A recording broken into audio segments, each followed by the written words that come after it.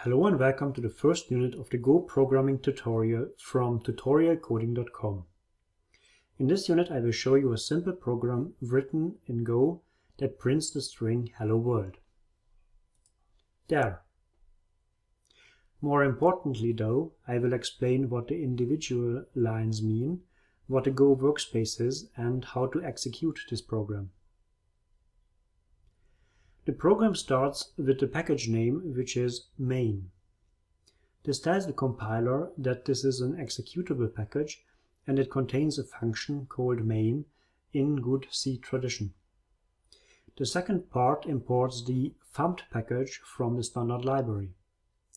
This provides a collection of functions to read, format, and write strings.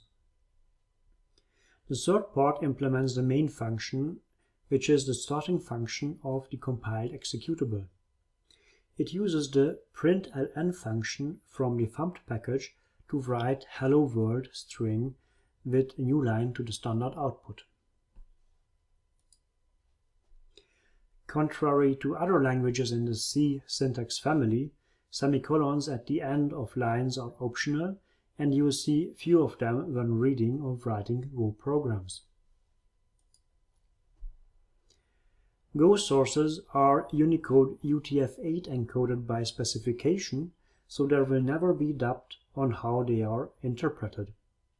The second variation of the main function, printing the Japanese equivalent of Hello World, Konnichiwa Sekai, works perfectly fine.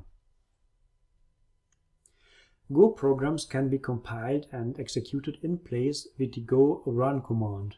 But conventionally, Go uses workspaces, which are a way to organize files. A workspace is located at the base path that is set with the Go path environment variable. This contains 3 subdirectories. The source directory contains all the source code for libraries and executables. The bin directory contains all the compiled and installed executables. It's useful to add this to the path environment variable to make them available everywhere. The pkg directory contains object files for library packages. It contains a subdirectory for the OS and CPU architecture. In this example, the foo package is an executable. Then Go install is run. With this package, it compiles and puts the binary in the bin folder. The workspace is important here because the Go install command can be run from anywhere in the file system. The bar package is not an executable. The compiler won't expect it to have a main function and will build it as a set of shared object files that are put in the pkg directory. This function and the functions and types of this package can be imported in other packages. The graph in the previous slide was simplified for posterity, but the example is prone to package name collisions.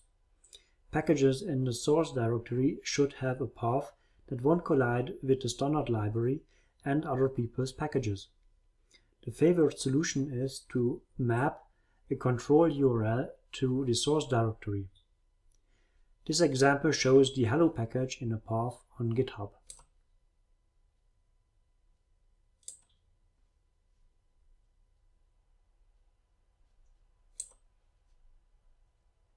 Note, this is a local structure. I don't have this repository on GitHub, but because I use my GitHub username, it will ensure that my Hello package won't collide with anyone else's. Also note, Go does support hosting providers like GitHub and provides tools to quickly clone and install Go packages from the internet. Name collisions are mostly an issue for library packages throughout the Go ecosystem, so installed executables are not placed in nested directories like the sources. The command at the bottom of the slide installs the package. This means it compiles the source code to native binary and places it in the bin directory.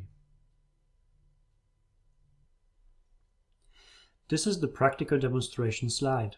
I create the Hello World program. Then First, I will compile and execute it in place with the go run command. This doesn't rely on any workspace. After that, I show the workspace setup.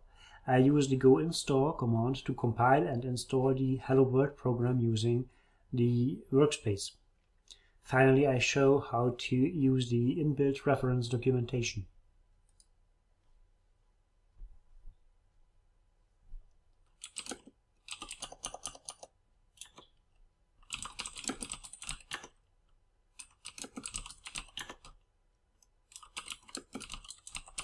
So here I added the hello.go source file.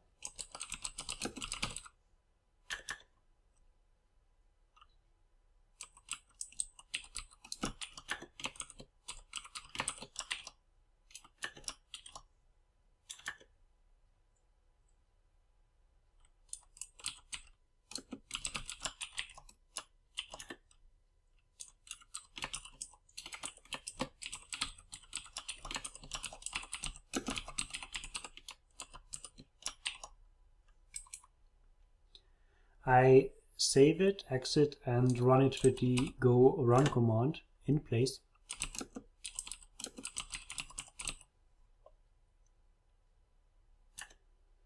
And it shows the expected output.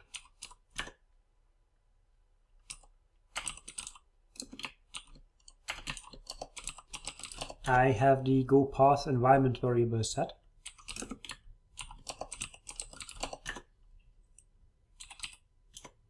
And it has the 3 subdirectories.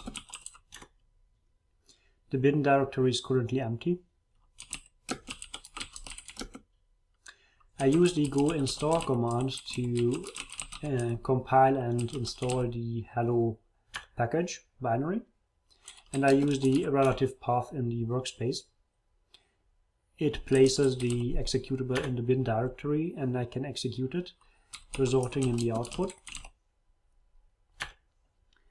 The bin directory is part of my path environment variables, so I can execute the hello program from anywhere in the system. The go doc command shows information about packages, and it also shows information about functions or types inside packages. To summarize this unit, the go run command is used to build and execute packages in place.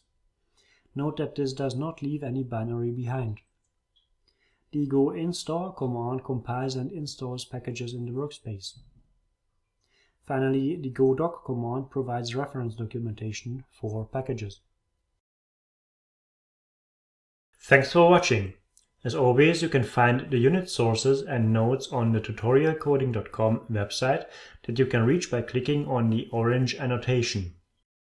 If you found this unit video insightful and enjoyable, please like it and leave a comment. Subscribe to my YouTube channel or follow my Google+ or Twitter feed. Goodbye.